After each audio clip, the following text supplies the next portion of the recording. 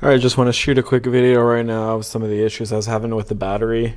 Right now I have it on a trickle charger, which is this guy down here. Battery tender, not trickle charger.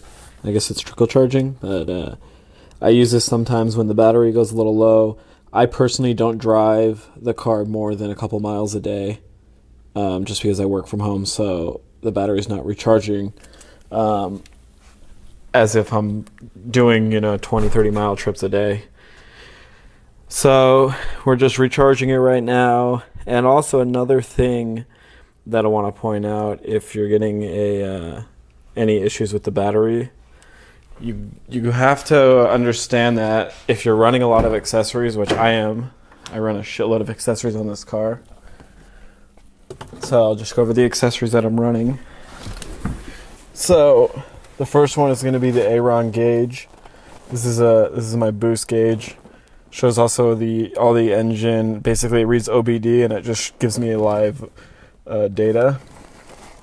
Of course, my radar detector, 9500, or no, this is actually the Max 360. I used to have the 9500, and that's hardwired into my system, which this has saved me a lot of money in tickets.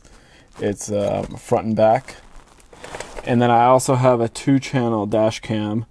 This is a black view dash cam. Let me go outside and get a better view of it because can't really see, it's blocked. So there's the setup from outside.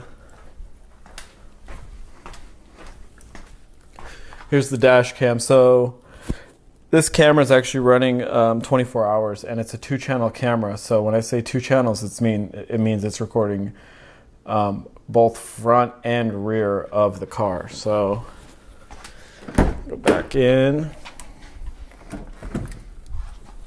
and you see a little guy up there. That's the other one. So I'm getting front and rear recording all the time. Pretty stealthy. You can't really see it unless I tell someone that I have 2 channels. They would never think that. Can't really see from the outside. Like I said, it's the way I installed it. You wouldn't even see, like right here. If I didn't tell you, you wouldn't know.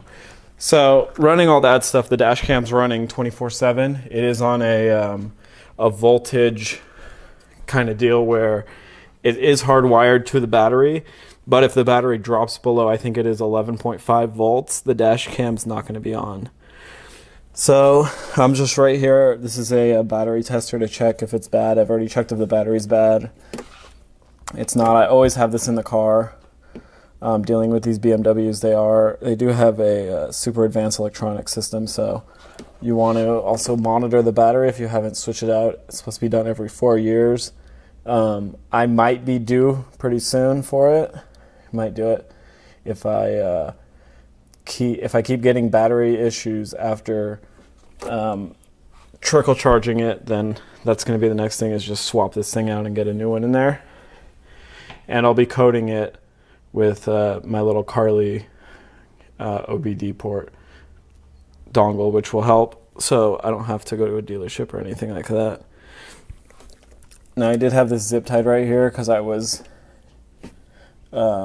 to put the little thing for the battery charger or the battery tester just to check it out, and the best way is to just pull that aside really quick. So that's just temporary. Yeah, so that's basically what happens when you run a shitload of electronics. Dash cam's not on, but we have that other stuff. So that's all I wanted to tell you guys. And yeah, so if you guys are running any other electronics, let me know. I want to know if you guys are having issues too. I think it's just me because I'm running two cameras, 1 radar, and that boost gauge that's right there, that's taking up the space of the air vent. So that's pretty much it. And rod bearings are happening tomorrow. Pretty pumped about that. So I'll shoot a video about that. And got to drive all the way to California, so it's going to be a pain. So there you go.